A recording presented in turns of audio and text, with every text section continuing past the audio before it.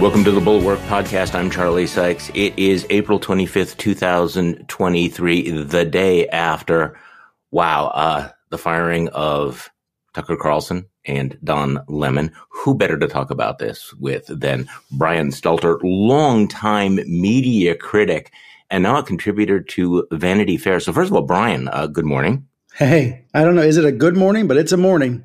It is a morning. Okay, first question. Where were you when you heard that Tucker Carlson had been thrown over the ramparts? I was actually in bed. This was 11:30 a.m. Eastern time, and I was in desperate need of a nap, which I even more desperately need now. My kids had kept me up the night before, so I'd gotten them off to school and gotten my wife home from work, and I was just desperate for an hour of shut-eye. But then when Dylan Byers' tweet popped up, and listen, if it had been anybody else who tweeted it, I wouldn't have believed it, but I knew Dylan would know. I jumped up out of bed and been running ever since. When I first saw it, I didn't see it from a tweet. I saw it something on Slack, and to admit to you, I thought it was a spoof. There's no way. And, and I'm at a table with people and we're all looking like that. No, that can't possibly have happened. I mean, it was so abrupt. It was so shocking. There were no goodbyes. I mean, no real attempts to make it look amicable or negotiated. Tucker Carlson obviously did not see it coming. And on Friday, he signed off. We'll be back on Monday. And they were still promoting Monday's episode yesterday morning. And as far as I can tell, he was told he was fired 10 minutes before it was announced. You write in Vanity Fair, it felt like an execution. So talk to me about this. It was brutal. It was, and I think that was probably, on purpose by the Fox management. I think there are some bosses at Fox that had wanted to do this for a long time. But, let's roll back a day or 2 days and think. I, like most people, thought Carlson was invincible, right?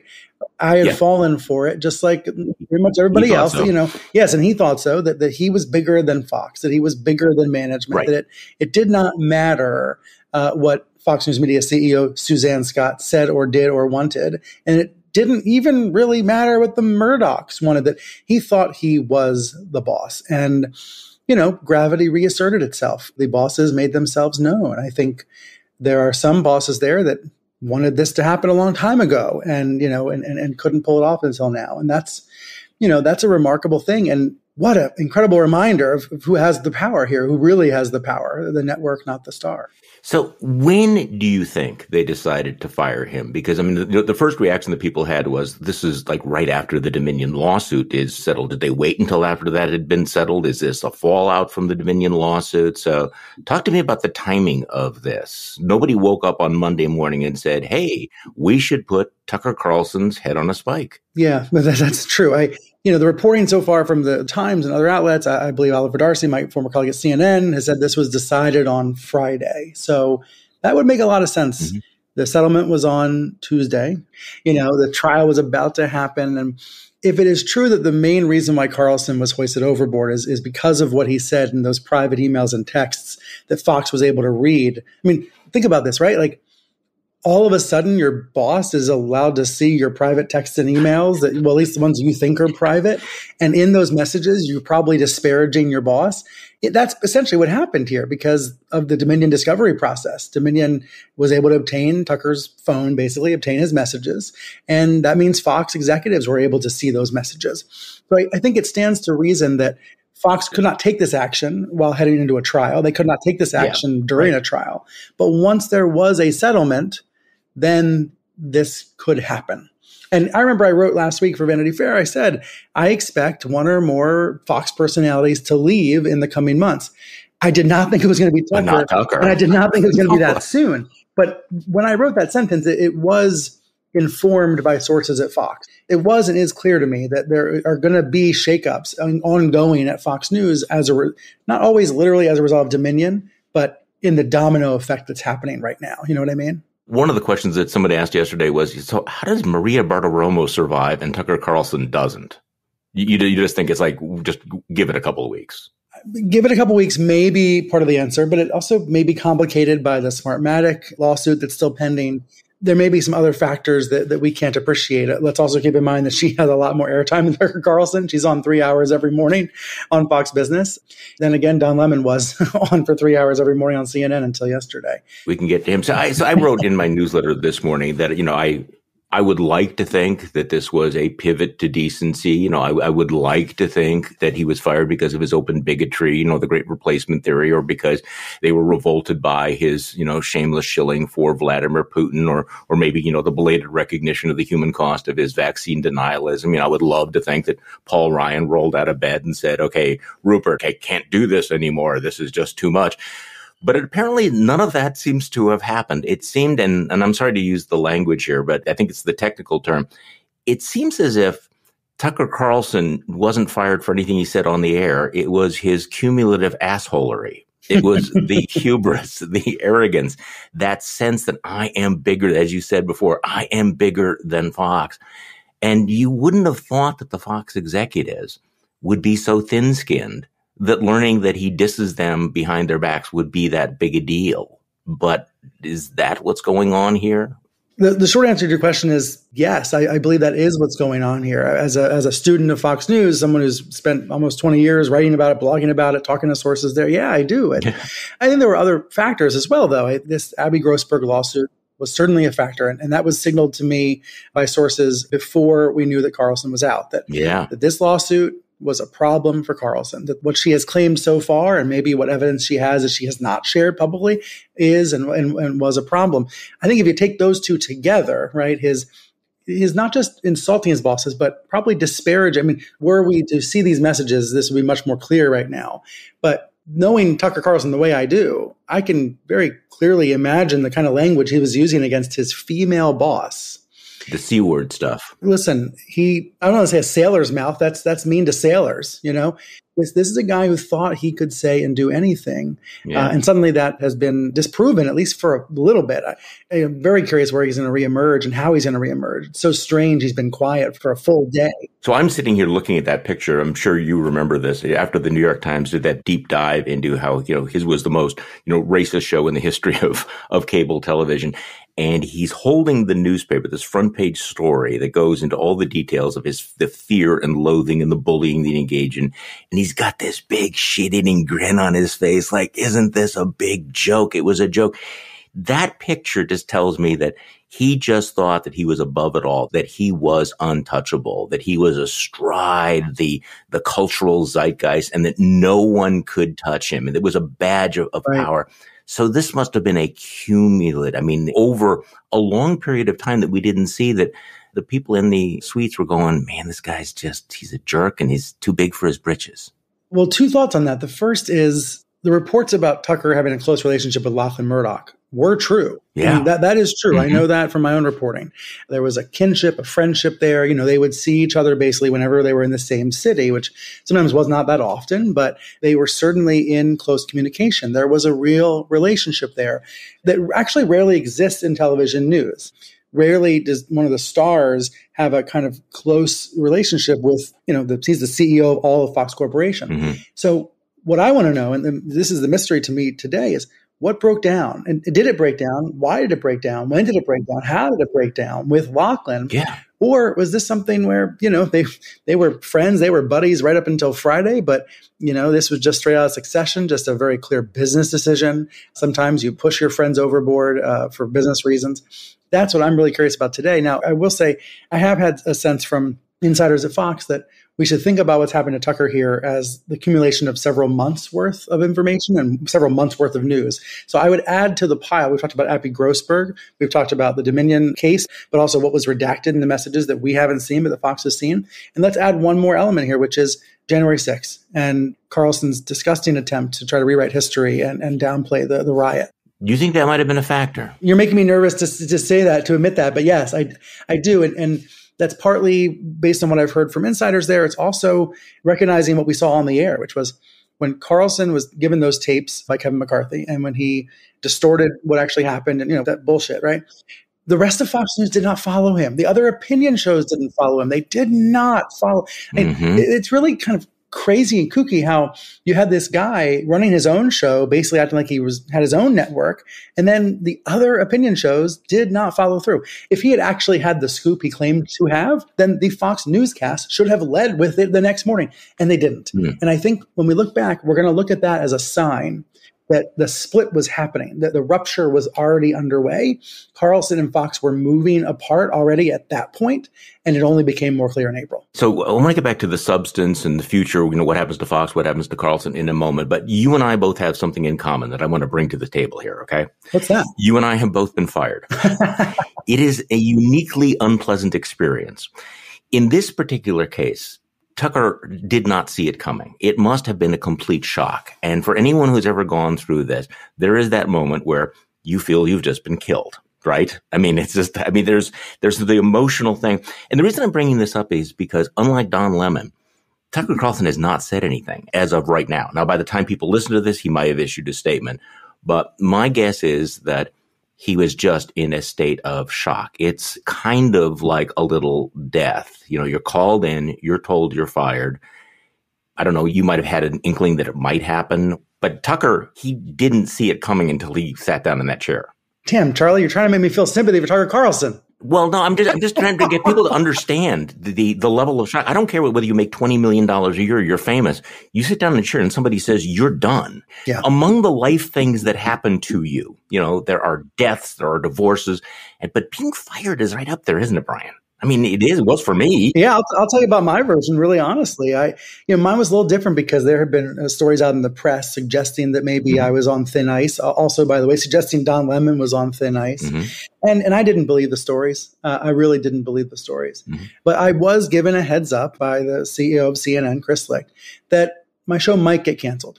And, that was a really gracious thing he did to give me a preview of coming attractions, to give me, a look down the road at what might happen. To be quite honest, when you're told that you might get canceled, you assume you're getting canceled, right? You assume you're getting fired. So I walked out of the office. I usually Ubered home. I walked all the way home. I stopped at my local bar, threw back a beer, walked the rest of the way home. And I needed that walk. I needed that hour to get my head straight to feel better. And frankly, after that hour, I felt pretty good. Then, of course, later on, weeks later, the show actually was canceled. For me, it actually was not as unpleasant as your firing. I want to hear about your firing. For me, it wasn't as unpleasant, but it was a calculus about what kind of person do I want to be in this moment? What kind of television host do I want to be? What kind of dad do I want to be? And I think that's probably what Carlson's thinking a little bit is when he does speak, when he does say something, who's he going to be? And what paths are going to be open for him as a result, right? The word you used, though, was gracious. So they gave you a gracious heads up. This strikes me as pure humiliation. So I used to be editor of a magazine, and I had a dispute with the owner about an article that he did not want us to run, and he wanted me to kill it, and I would not kill the article, which wasn't that great, but it was a matter of principle. And so, he called me into his office and said, "I don't like you anymore. You're fired." Did it as like burn your face off. So there are different ways of doing it. There's the gracious way of giving you the heads up. And then there is the humiliating execution. In television, especially, you can see the difference. Yeah. So, not only was I given that, heads up that, hey, this might happen, right? And, again, once you told you might get canceled, you assume you are going to get canceled. But then when the day actually came, I was given the chance to sign off, to have one final show. And again, that's a sign of mutual respect, I think. It means a lot to host, but a sign off. It means a lot to the audience too, because the audience has developed a relationship with the person. And we've seen this across television. Forget about me. There are other examples of hosts being able to sign off on their own terms. Frankly, that's the clean way to do it when possible. Now, the thing about Tucker Carlson is Fox maybe didn't trust him to do it, to sign off, right? It's also possible that he chose not to say goodbye. I don't believe that's the case here, but technically, I guess it's possible that he chose not to sign off or get to sign off on his own terms. But it does emphasize the embarrassment of this, that there is no goodbye moment. There is no, hey, go sign up for my Substack. That's what Sean Spicer did when he left Newsmax a few weeks ago. He said, go follow me on YouTube. Well, there's going to be another chapter for Tucker Carlson, unless something comes out that we don't know about yet. That there's going to be something. We can talk about that in a moment. So I just want to step back because I think there are probably some people who are going to say, well, all right, Tucker Carlson was bad, but, all of Fox is particularly malign. I guess the point that I want to make, and I wanted to bounce off you, is other Fox News hosts, are hardly ornaments of American journalism, but Tucker Carlson was a uniquely malign and toxic figure. He was worse because he was smarter. He was more dangerous because he knew what he was doing.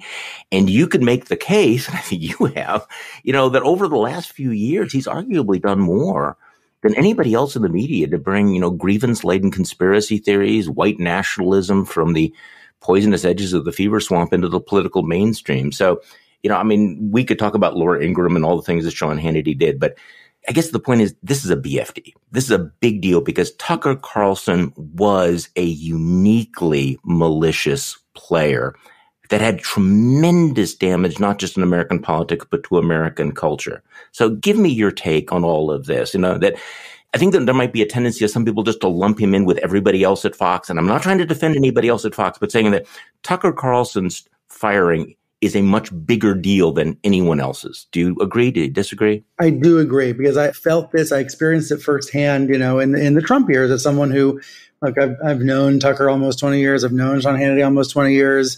Both men used to be rather friendly with me. Yeah. Tucker Carlson once donated $100 to my blog. Kind of weird. The days before subscriptions, right? You remember like 2018, 2019, 2020, Sean Hannity was the number one star on Fox. And then you felt Carlson take over. You felt Carlson become the big kahuna. And actually it happened for me. I wrote the hardcover edition of Hoax. And then when it was time to do the paperback, I felt like things had really changed. And I added all this material about Tucker because Tucker by then was the biggest star. It's because Carlson, he spoke MAGA more fluently than Hannity. He exemplified Fox's increasingly extremist bent. And really the white identity politics of Fox were led by Carlson. To me, Charlie, the way I think about Fox now is, well, at least until yesterday, was that it's these three different things in one, and they all live really uncomfortably in the same house. There's this small news operation that struggles, up against this really big opinion operation. But then there's also a third thing, and that's Tucker. And to me, Tucker is distinct and separate and apart from the rest of the opinion operation. He is not like Hannity or Laura Ingraham. Right. And that's what you're getting at. He is uniquely malicious. He's different from the rest of the figures there. And maybe this is relevant to the future.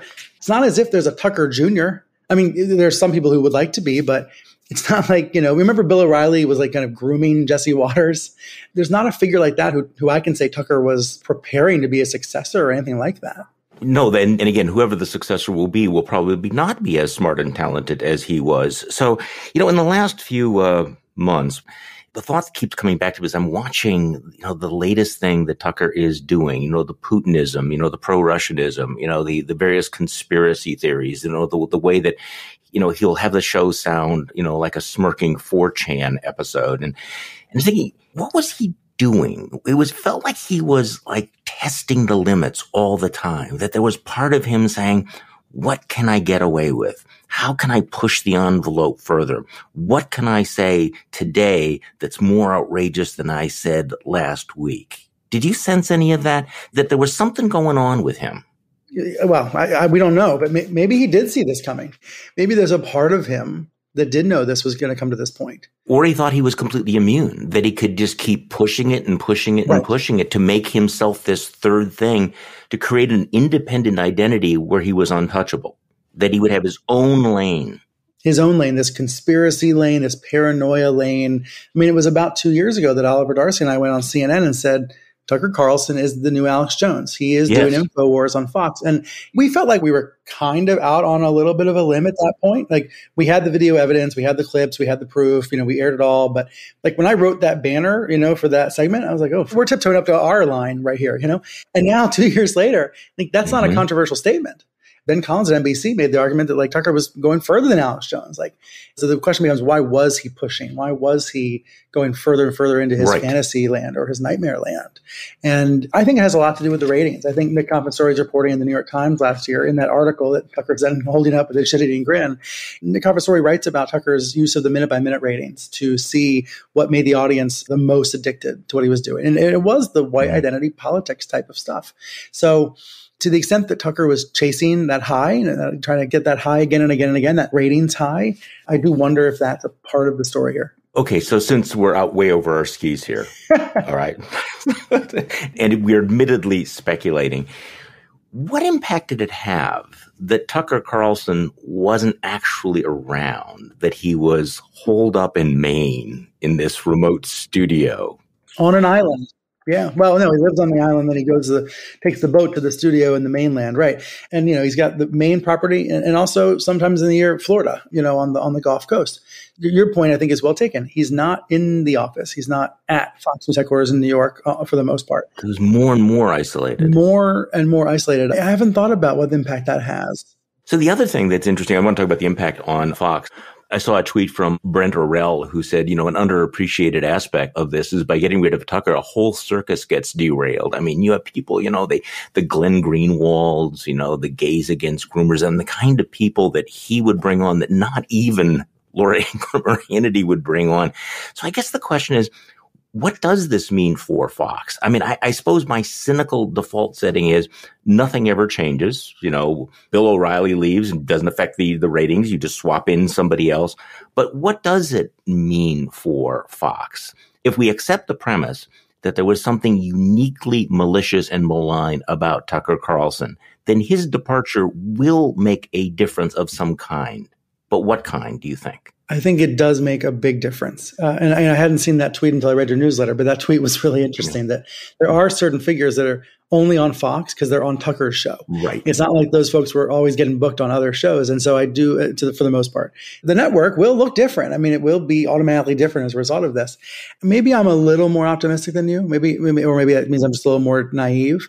But I had a source say to me last night, we were talking about who's filling in this week. Brian Kilmeade filled in last night, and I believe he's going to fill in all week long, although Fox has not confirmed that. A source said to me, Fox feels like Brian Kilmeade knows where the line is. And I thought that's really interesting. That's kind of the whole story right there. The line has continued to move further to the right. It's continued to move, as Jay Rosen would say, further away from the truth, further away from reality. But there is a line. And pretty much everybody else at Fox kind of knows that, respects that, goes along with it. Tucker, of course, as we all know, didn't give a damn. So if his replacement or a successor is someone who at least knows where the line is, right?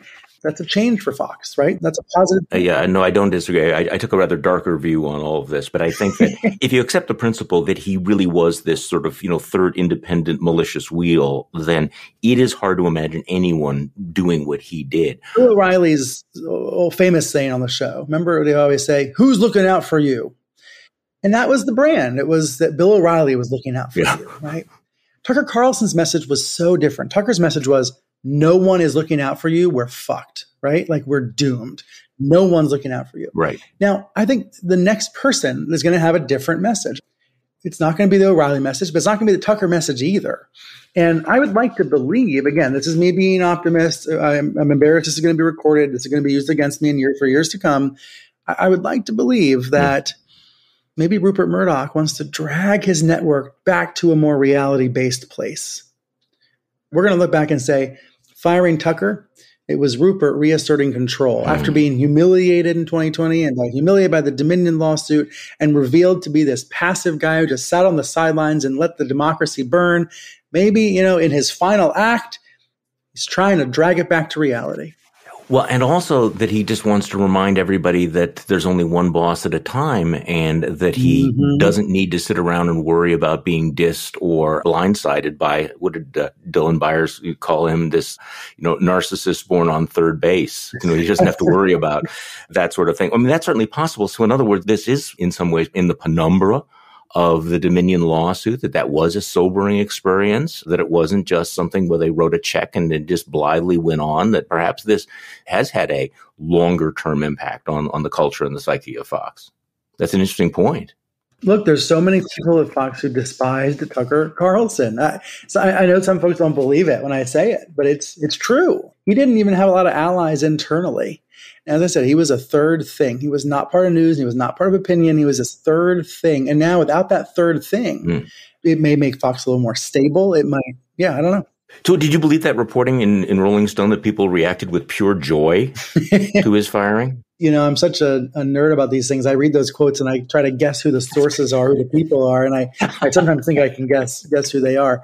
Yes, I do think there was some of that. Interesting. But let's also recognize, some of the real skeptics and dissenters have left. More every year, more of the folks at Fox who tried to keep the place tethered to truth have left. And so there are also, some very Trumpy true believers there as well. Yeah. By the way, the reporting about Tucker's top producer also being canned I have a suspicion there's maybe other producers also leaving. I mean, that's another thing about how this is going to reshape Fox is if you have all the same producers putting on the same conspiracy show, it doesn't really matter who the host is.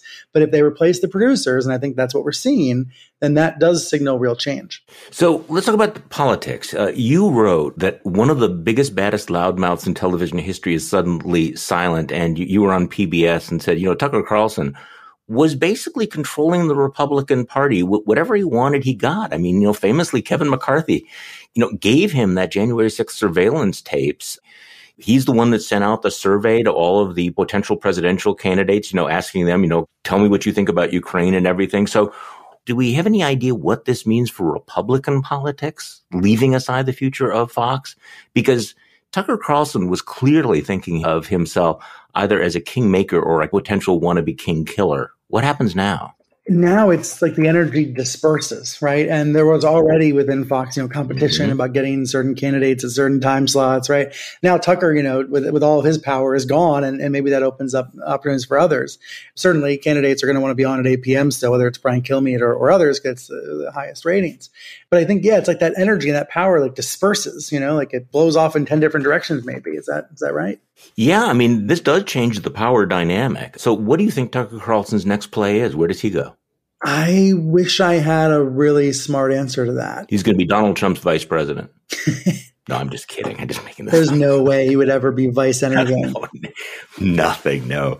See, I was thinking about that. People say, well, he's going to go to Newsmax or OAN. No, this is a guy that's been fired from all three major networks. He's got the trifecta. He does not want to step down to another network. So what does he do? What is the play? I think that's probably what he's working on as we speak. I don't see him stepping down to a Newsmax or OAN. I would only see him trying to take over a network like OAN, right? Remember the Oprah model where she took over a small cable channel and tried to do something new with it. But he also might look at this world and say, cable's the past, I want to be the future. If he launched a Substack right now or something like it, how many people do you think would pay today? 500,000? $750,000? Yeah, $100 a year. Do the math. You would have to pay staff and all that, but that is a really interesting business question. And of course, he's got the studio, right? I mean, unless they come and take back all of his equipment. Do they come and take back all of his equipment? What do they do with that? I mean, he's got all that shit up in Maine. Are they going to come with trucks and say, turn in your badge, Tucker, and we want that camera? That is so interesting. I'm going to go out back on the speculative limb here. Yes, I think they will. I mean, just thinking about, what I know of television news, yeah, I mean, Fox's stickers and labels should be all over that equipment. That's all coming home to New York, unless he had some unique relationship where he worked out, where he owns it somehow. But no, I think that's all going back to New York.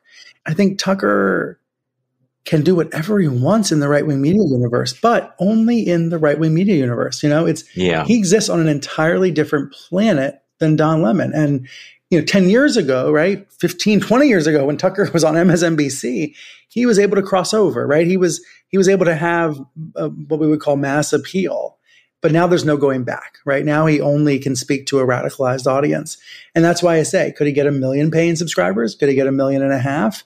Glenn Beck made that work for a while, but, do we talk about Glenn Beck the way we talk Tucker Carlson? No, we do not. No, we don't. Okay, so you and I assumed that we were going to be talking today about the Dominion settlement and what's going on there. And obviously, right, remember that? That feels so different right now. So let's talk a little bit about the state of play for Fox, because you have this massive settlement with Dominion, but then you have the Smartmatic lawsuit, which is just hanging out there. You have the Ebby Grossberg lawsuit. So what is the state of play? If you're the Murdochs and you're looking at this litigation landscape, what are you thinking, do you think? Just make it go away. That's what you're thinking. Just make it go away. It's going to cost a lot of money. We've got $4 billion in cash. Just make it go away. I think we will see a Smartmatic settlement in the weeks or months to come.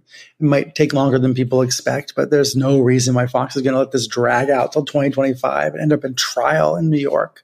Again, if you believe that Rupert Murdoch might, in his twilight years, be maybe trying to drag Fox back to right of center as opposed to right and crazy, then, he might be thinking, where did I go wrong here? How did this happen? How did I let this happen? How did Suzanne Scott let this happen? How did we get to the point where there's all these liars on my air lying about Trump maybe winning an election he actually lost? How did this happen? Yeah. Clean it up, make it go away. That's very much the vibe that I'm getting. See, this is so interesting because, part of me last week was thinking, okay, they've avoided the trial. You don't have to testify. You've written it off. And they're probably opening up champagne over at Fox. But today, in our conversation, I'm thinking that's completely wrong. What's happening is that Rupert Murdoch is sitting in a darkened room saying, fuck, I never want to go through that again. I have to clean up this mess. This was not fun. This was humiliating. And it feels as if something was broken. We were talking about, what broke the relationship with Tucker Carlson and his, buddy, Lachlan Murdoch. Well, obviously, from the point of view of the Murdochs, this Dominion lawsuit was a nightmare. It was a traumatic experience, and it changed a lot. This is reminding me of what Gabriel Sherman wrote in Vanity Fair, this May cover story about the Murdochs. Here's his kicker. He says, Murdoch seemed trapped by the people he radicalized, like an aging despot hiding in his palace while the streets filled with insurrectionists. That's good. That feels like the story here to me. Gabe had that detail about the woman that Murdoch was briefly engaged with, and then he broke off the engagement. And a source told Gabe, yeah, she said Tucker Carlson's a messenger from God, and he said, nope. Right. But this idea that, he falls in love, he falls for this woman who is the Fox viewer. She's the Fox audience. She's the one that's a true believer in Tucker. And Rupert knows better. And Rupert knows Tucker's not a messenger from God. And even if she meant that as a metaphor, we can understand that sense of radicalization among part of the Fox base. And Rupert's sitting back and thinking, what have I done? What is this? What have I done? That's what somebody at Fox said to me the night of the riot. Late in the day, January 6th, I had a text message from a staffer, and it said, what have we done? And I ended up leading the paperback edition of Hoax with that, because that's the question. Like, what have we done? And can it be changed, right? Can it be moderated? In the twilight of his life, whether he's thinking about all of this. So I feel like we've given short shrift to your former colleague, Don Lemon. That would normally be the biggest media story of the year. If anything, that was uglier than even the Tucker thing. I mean, it blew up very, very quickly. So give me your insight into that, because I have none. Well, number one, I had to figure out yesterday, were these somehow linked? Did one network know the other was about to do it? And I called around, and I swear everyone came back and said the same thing. Fox had no idea CNN was about to fire Don Lemon. CNN had no idea Fox was about to fire Tucker Carlson. This was just a crazy coincidence. That is a crazy coincidence. It's amazing. I think when it comes to Don, I have not figured out why it happened on Monday, but I do think it was inevitable. I mentioned that the reports last year that Don and I were both on thin ice at CNN. Clearly, the ice was melting underneath his feet. I don't know why Monday as opposed to last Friday. That part doesn't make a lot of sense to me. But when he was told by his agent that they were going to go ahead and deliver him the news, Don decided to put out a statement instead of actually having the sit-down meeting. Got to give him credit for transparency, I guess. He went out there and said, I've just been terminated, and they didn't have the decency to tell me to my face. CNN says, well, we would have told you to your face if you'd wanted to.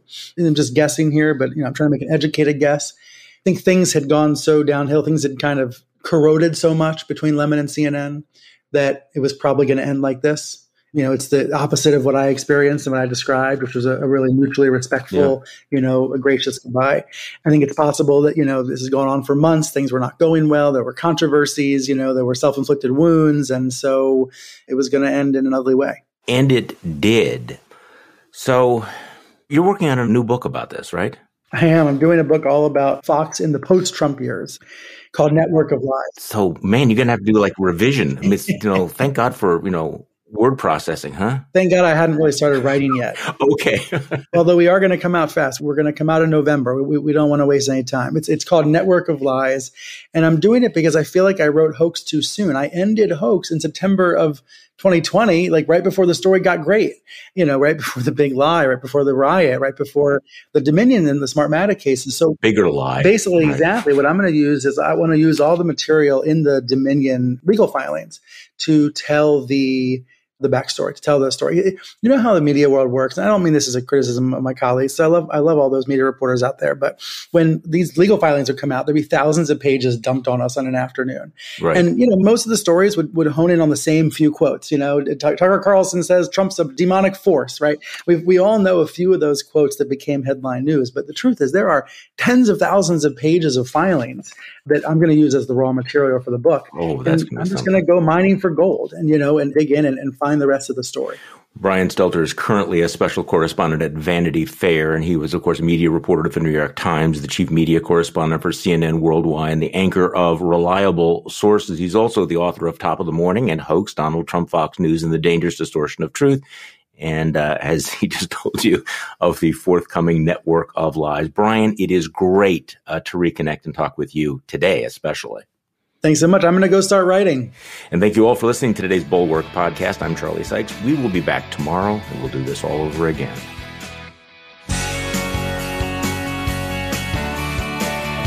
The Bulwark Podcast is produced by Katie Cooper and engineered and edited by Jason Brown.